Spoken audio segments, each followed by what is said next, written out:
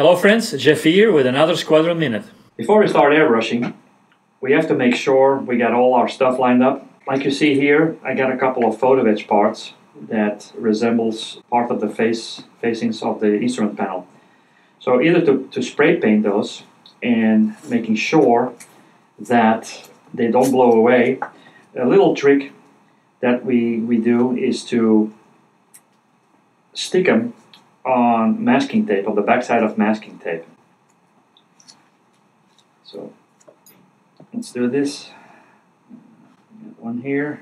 Make sure they're in the right position, that you don't put them upside down.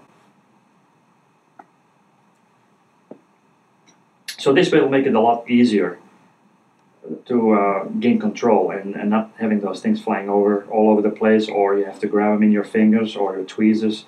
I found out that this is the best way to handle small parts. You can do this with little plastic parts, anything that you don't want to hold or pick up with the tweezers. You can put them on either double-sided type or on a piece of masking tape like we demonstrated here.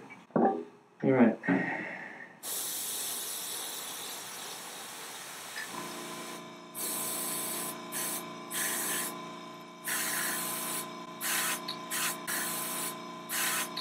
And don't be afraid to include your fingers into the process. You can always clean those afterwards.